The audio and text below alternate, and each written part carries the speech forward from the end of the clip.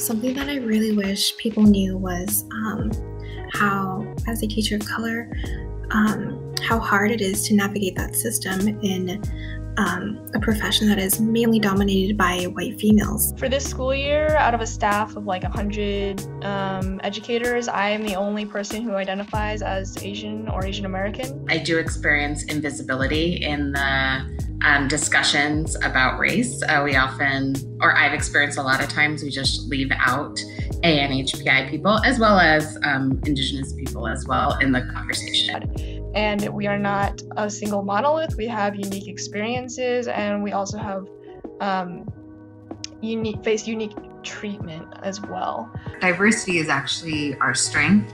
And in order to really understand and support the community, we have to make sure that we are being specific and not simplifying. After a while, it starts to really erode at like the culture and like the idea of like equity or working in partnership towards equity. Having a greater understanding of different Asian cultures and identities could reduce the rampant racism that we've seen pop up as it does time and time again.